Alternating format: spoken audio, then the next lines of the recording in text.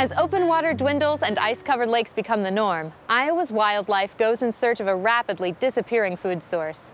Here on the Middle River, eagles gather amongst the treetops for a fresh meal, but plenty of birds aren't as keen. That's what makes this time of year a bird feeding extravaganza. Few joys are as simple as birding in Iowa, and it doesn't mean cold hours spent trekking across our state in search of an elusive migratory guest.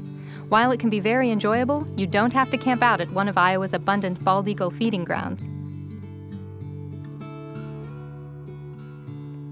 Stephen Dinsmore has a passion for bird watching. Got a bunch of these tube feeders like this, so yeah, that's great. Good stuff there, all full and ready for the birds. And has turned his backyard into an oasis for Iowa's woodpeckers, flycatchers, and songbirds.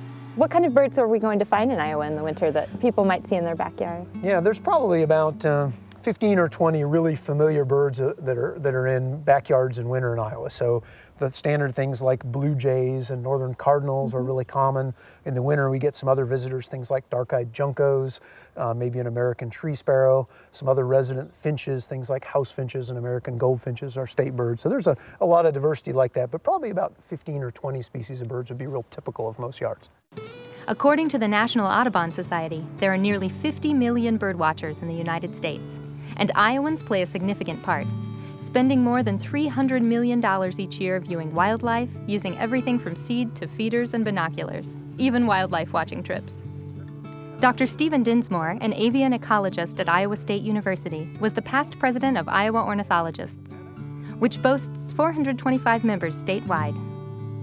During the winter, Dr. Dinsmore has 18 to 20 active feeders in his yard. He reduces the summertime number, but adds 6 to 8 hummingbird feeders.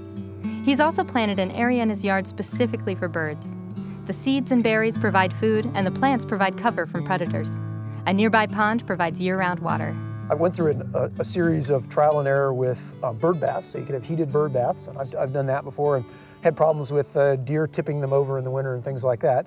So I went a step further and I put this ornamental pond in my yard, and then in the wintertime I take out the pump system and I put a little small low amp heater in there and a really small pump to kind of keep a little bit of water circulation.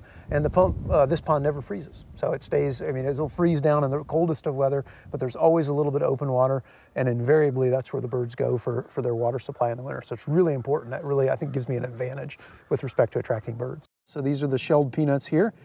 And so those go in, and there's a kind of a mesh grate here, and the birds can come up and cling to this, and then they can go ahead and access the peanuts there, and they end up breaking them into small pieces to get them out.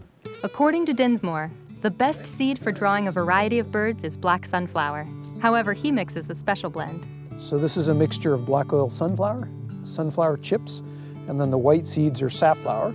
And I kind of do mostly black oil and chips with just a little bit of safflower. And this is really a favorite of a lot of the ground feeding birds. So I take a good few handfuls of this, and then I just scatter it here on the ground underneath the feeders.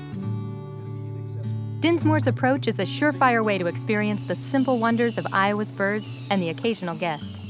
Even in a mild winter, a cold front can transform your home into the perfect viewing platform. And another reason to enjoy Iowa's outdoors.